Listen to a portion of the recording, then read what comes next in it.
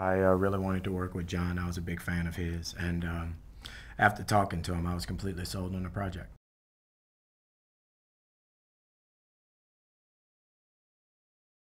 It was a lot of fun. John is unorthodox in his approach to filmmaking, so it was really enjoyable. He's an actor's director.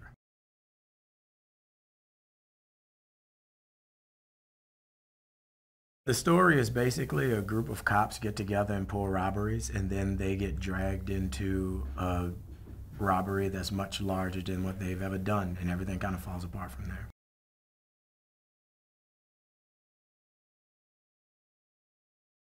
I play one of the four cops that robs the bank. His name is Marcus, and basically, in the group, he's kind of the idealistic one. He's the one that realizes what they're doing is wrong, but realizes the fun and the full potential of the money they're making.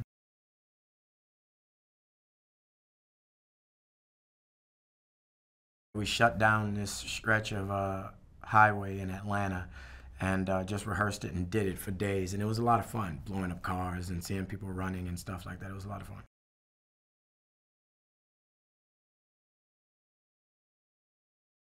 The cast was amazing. I had worked with Woody before, and I've known him for a while. It's my second time actually working with Chiwetel, and my first time working with Cliff, and my first time with Kate, and it was fun. We all got together and kind of mixed it up. I've been a fan of Aaron Paul's for a while, and Clifton, I've been a fan of his for a while after seeing him in so many things.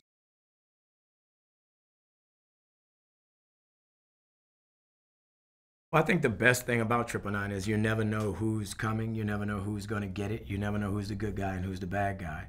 I think that's what makes it that's what made it such an interesting script and what makes it such a fun movie.